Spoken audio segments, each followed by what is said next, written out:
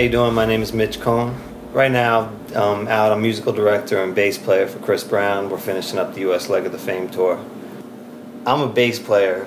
You know, I end up playing 90% of these gigs on key bass. So for me to have a keytar where I can go walk around and have the freedom of playing bass and, you know, not having to be wired in and standing in front of a keyboard stand, but still get that same sound is perfect for me. I love it.